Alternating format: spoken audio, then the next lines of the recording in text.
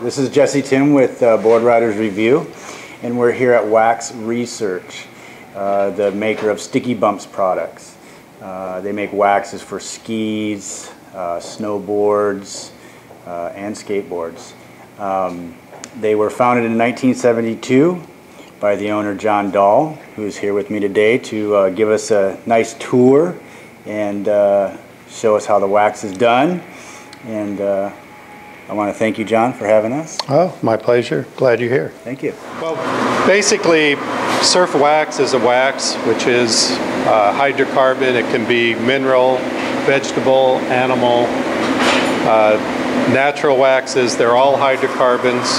The difference is where they're derived from and what the actual molecular link looks like, how many carbon atoms are on it. So the beginning of the process are waxes that are blended to adjust that carbon molecule, basically. And that's chemistry and art together. That's 40 years of doing this to find the right balance of where we want that to end up. So the beginning is getting your raw materials together, and then if you follow me, I'll show you the process. Hey, Vic. These are steam boilers. A key to the process is actually melting and heating the wax. And you want to do that in such a way as you don't drive off any heat or fumes or smoke. And that's one of the differences ecologically with our company and other companies, is that we don't want to drive any burned hydrocarbons into the air. So here, what we're doing is in different kettles, we have different mixtures of wax and some other ingredients that go into surfboard wax. They're all, you can see, it's very low heat. There's no smoke or fumes coming off, very controlled. It does two things. Number one, you're combining molecules. So you want to do that the proper way. You don't get too much heat, which changes that process. And number two, we don't want to drive off any hydrocarbons into the air. Then these different ingredients are brought together in a mixing pot, and that's the beginning of the process. So for each formula, there's different percentages of the different ingredients. If you're doing a warm water or tropical wax, you have a higher melt temperature paraffin.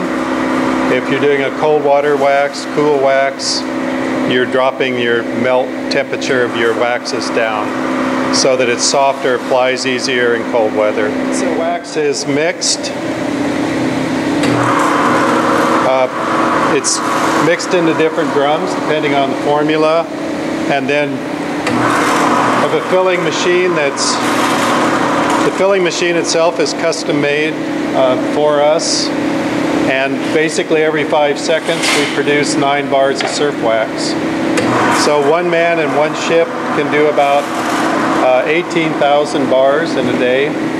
With 2 people, in about 7 hours we can do 24,000 bars. Those are the initial steps. It's blending the waxes, mixing the waxes, filling the trays, which are the molds, the shape of sticky bumps. Then they go onto the cooling racks. From there they go into a freezer. So this is a custom-made freezing box that we have done. It's really quick in dropping the temperature, so we can rotate these trays 2 or 3 times a day if we're running, depending on what we're running at the time. So everything's brought down below freezing through the freezer. Then next step is out this side. So the reason we freeze it is to get it out of the molds. So once it's down, this has been in a few hours. Just fall out of the tray. So to unload 15,000 bars is a few people, a couple hours in the morning. Then these go into boxes and go up to the wrappers. So the raw wax is boxed, then picked up with a forklift and set up on the mezzanine where we do our wrapping and packaging. The Dayglow wax is probably our fastest growing unit of wax.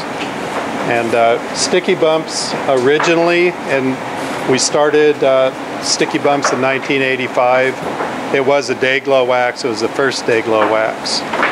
And as it sort of ran its course through the 80s, we didn't use the name sticky bumps until 92 when we figured out how to take paraffin surf wax and turn it into basically a new animal by different additives that hadn't ever been used before.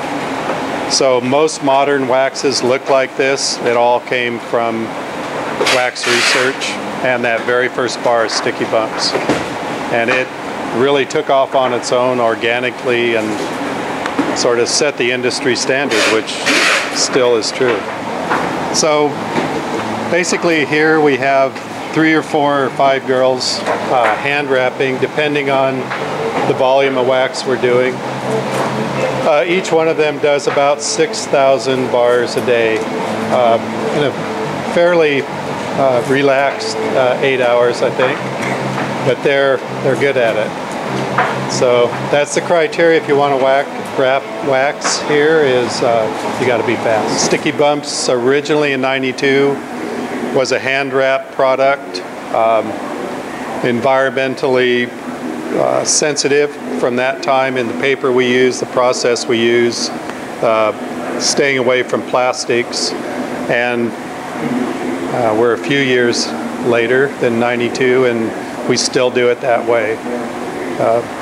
From a production point of view, it's probably not the most efficient, although to get a machine to replace a girl is probably a 6-figure investment for one girl in one day. We're gonna see the world's fastest in a minute wrapper. And Tanya, she slows down a little with a camera on her, but she is officially the world's fastest wax wrapper. Wow. She holds the title undisputed. Really?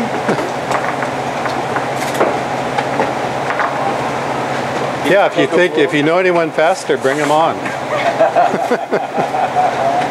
She wraps 6,000 in about 8 hours. So cases, how many cases a day?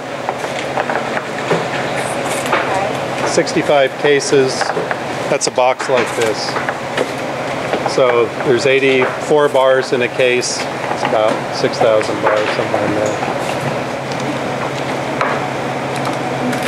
So that's the process, out of the freezer, onto the label, into the box, and then we can go down and look at the basic unit down here.